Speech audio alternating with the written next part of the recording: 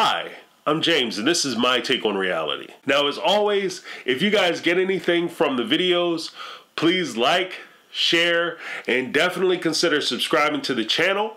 It really helps us out, as well as leave your take down below. I try to read everything and respond back as best I can. I look forward to seeing what you have to say. To get started, for this particular show and this season of shows for Put a Ring on It, these characters, we're going to talk about 4 things. 1, we're going to talk about how Otis uses gaslighting as a tool to manipulate Charlene so that she stays in a relationship. 2, we're going to talk about the lie and how Charlene actually has to believe the lie in order for the lie to work. 3, we're going to talk about her using her situation to be forced to buy into the lie so that she can continue the relationship with Otis. And 4, we're going to talk about how Otis uses the idea of counseling and the tactics he learns from counseling as a means and a method to continue his form of gaslighting and control of Charlene in this relationship. All right, let's get into it. Let's talk about it. First up, Put a Ring on It. To give an idea of what Put a Ring on It is about, like I said, it's a show where couples are brought onto the show so they can figure out whether they want to be together. Otis and Charlene have been dating for a little while, and they're at a point now where it's kind of make it or break it. So either we're going to get engaged and get married, or we're going to separate and go our separate ways. Now, you can tell from the characters when they first arrive on the show, they have no intention of breaking up. Charlene is fully invested. She just wants Otis to change. So she wants the show to change Otis. She wants counseling to use counseling to change Otis and who he is. She likes how he looks. She likes how he deals with her to a certain degree. She just doesn't like the way he acts and how he treats her. And she's hoping that that gets better. Now, one of the things that I noticed right off rip watching this entire season is that Otis does use gaslighting in order to manipulate Charlene. Just so we all are on the same page. What is gaslighting? Gaslighting is a form of manipulation where you, the manipulator, will try to confuse or distort the person that you're manipulating's sense of reality so that they start to second guess what they believe, and they start to rely heavily on your positions and what you think and what your opinions are in order for them to actually formulate what they believe. So they themselves don't necessarily have a system or a code of belief. They just merely rely on you for guidance as to what to believe. That's what Otis uses against Charlene the entire season. Now, a few examples of Otis doing this.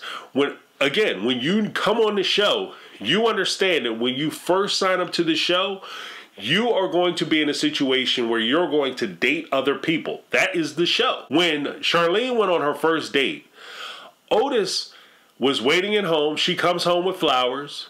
He takes the flowers that the young man had gave to her, threw them in the trash, and he looked her in the face and said, "You need to go take a shower. You're dirty. Go take a shower." Now, off rip, that puts Charlene in a situation where now she feels bad about doing something that she was supposed to do. She didn't do anything wrong. When she went on the date, she was completely respectable. It's not like she came home and her clothes was all the buttons on her shirt were ripped off and her pants wasn't fitting right and her drawers was on backwards. Like, that's not what happened. She came home, she was respectful on the date. She spent most of the date talking about her relationship with Otis. So it was a completely respectable deal. But Otis treated her like she was dirty, like she was filthy, like she was gutter trash. And then he pushed that on her. And you can see from her reaction that it was actually having an effect. She tried to come out and do the whole, "I'm a strong woman and I'm powerful and he ain't gonna talk to me like that." But you can see in her eyes that she is actually starting to believe everything he was saying. And that's why he was saying it. The second thing that we noticed, like the second turnaround, there was a time when they were all in a group session and they were having a group counseling session, and the young man said, "I'm going to try to get you away from your man. That's my objective. I'm going to try to get you away from your man and make you fall in love with me." Now, when Charlene shared that with Otis and the group, Otis turned around to her and said, "Oh, he must think that you're a whore." because you would never say that to a woman who you respected. So he must look at you like you're trash and you're dirty. And everybody in the room, including Dr. Nicole, picked up on the fact that no, that's not what he said. That's what you're saying. And when he was confronted with that, in true narcissist fashion, he turned around and said everybody in the room was mistaken, they misheard him, or they were lying on him, because that's not what he said and that's not how he meant it.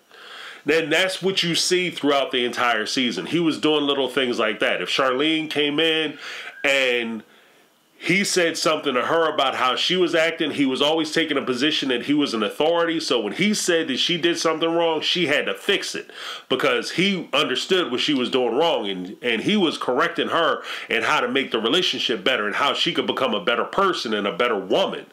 When she said things even as innocuous as, hey, I enjoy spending time with you and I want to spend more time with you, he would take it as, oh, so you're trying to say I don't spend time with you? I spend a lot of time with you. Maybe I would spend more time with you if you wasn't such a bitch, or maybe if you weren't always coming down on me, or maybe if you weren't always making me feel bad, or maybe if you were doing this or you were doing that, if you learned to be more of a traditional woman, the thing that I actually want, maybe I would actually spend more time with you.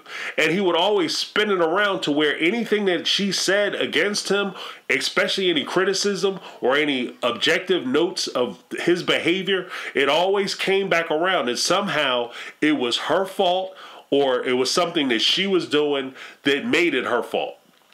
And again, that's part of the manipulation, control, and gaslighting that he was participating in. When I talk about the lie and her need to believe the lie for the lie to work, there's no great salesman. There's no great liars. There are only people who really want to buy a certain thing. And so the salesman just gives the person who wants to buy that thing the excuse to buy it. And like, same. If somebody is telling you a lie, part of you has to want to believe the lie in order for the lie to work. If you don't want to believe the lie, then you won't believe it. No matter how good they are, no matter how earnest they are, whether they cry or not, you just won't believe them. If you tell somebody the truth, if I went to Charlene and said, Charlene, you deserve better because you're a special person, you're a woman, and as a woman, you're a powerful individual, and you should harness that power and appreciate that power and stop wasting your time with somebody who's not worthy of your time. The problem I would have in saying those things to her, even if we take the position that everything I said is true, she would have trouble believing it because she doesn't want to believe it. So therefore, it's not true to her. A person who is so gaslit, they don't know which way is up, which way is down. They're so confused that they don't know the truth when they hear it. They don't know a lie when they hear it. And that's just how the manipulator likes it and wants it.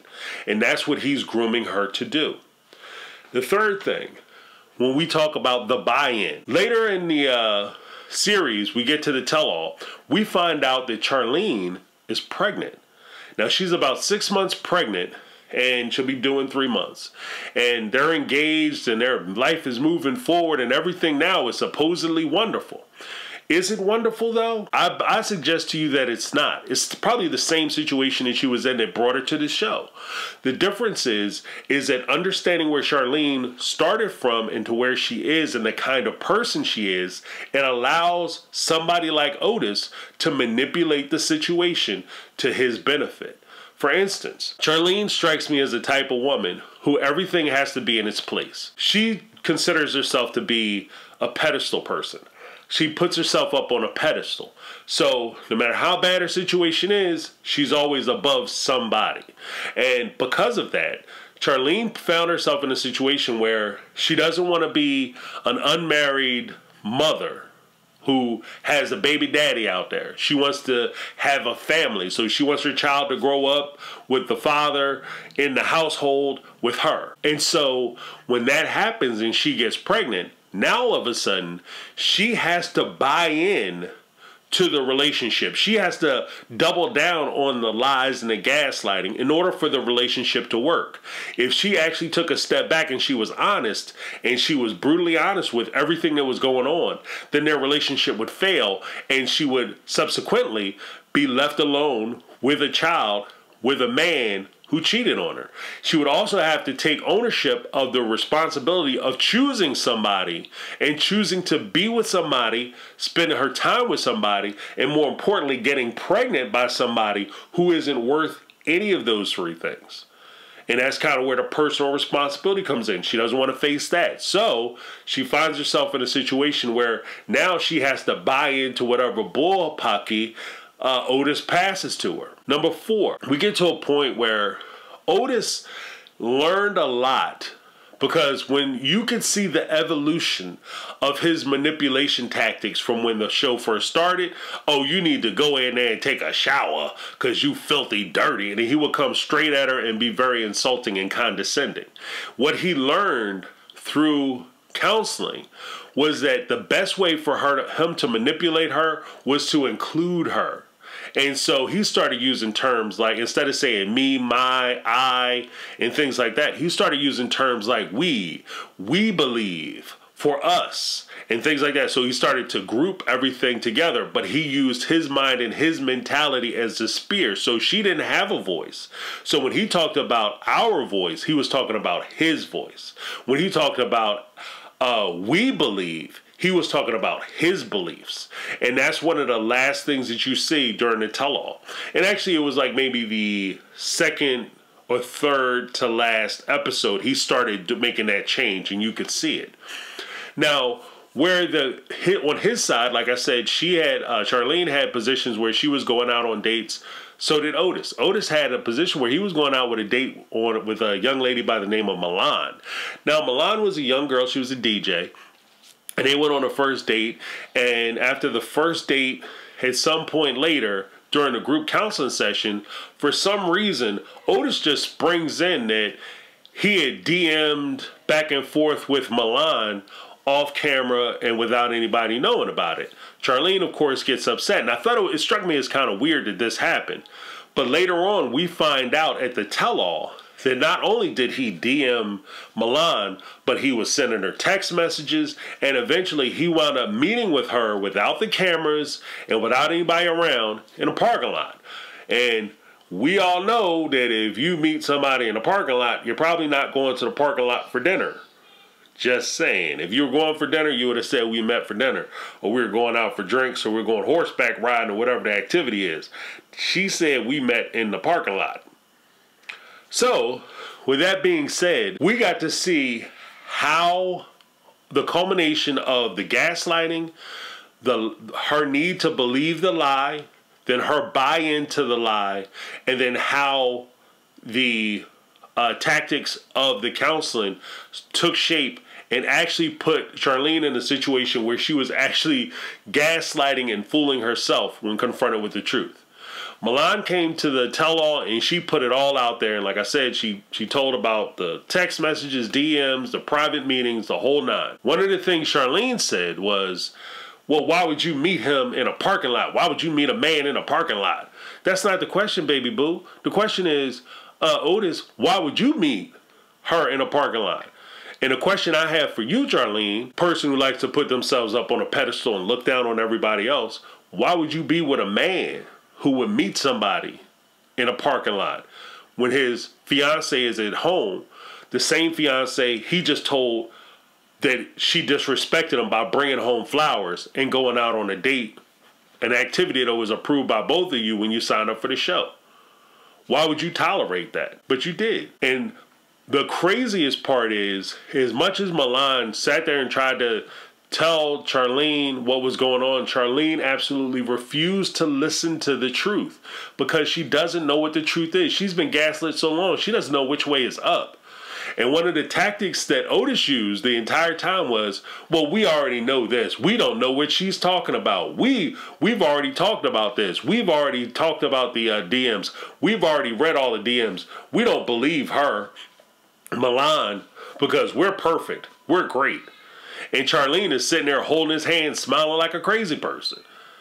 And long story short, here's the thing that I would say to anybody in a similar or like situation. Just because you're with somebody and you want that relationship to work, That's the buy-in. You want so heavily for the relationship to work that it opens you up to the possibility that they can start gaslighting you, telling you things that aren't true, giving you false realities, and trying to confuse you. 2, they're going to put you in a situation where they're going to start part of that gaslighting. They're going to start lying to you, and they're going to start trying to manipulate you, and you are going to have to start believing that lie in order for the relationship to continue and move forward. And no matter how much you may want to change that person, so you go to therapy or you go to counseling and you want to change them to change their behavior, they have to want to change their behavior in order for any change to actually occur. 1. 2, what you may be doing is giving a narcissist a tool that they can use against you. Otis isn't a dumb man. He just listened to what he could say and the things and tactics that he could use in order to continue gaslighting Charlene more effectively. And that's what he did. By the time they got to the tell-all, he was a master manipulator. Looked like a master manipulator out there messing around with her. So my advice to people like that, instead of you trying to waste your time changing somebody, find a person that you want the way they are. If you see potential in somebody, fine. Then you don't give them your heart. You don't give them that kind of attention until they're worthy of that time and attention. That's my take. I'm James. I'm out. 'Cause I've been living life right like I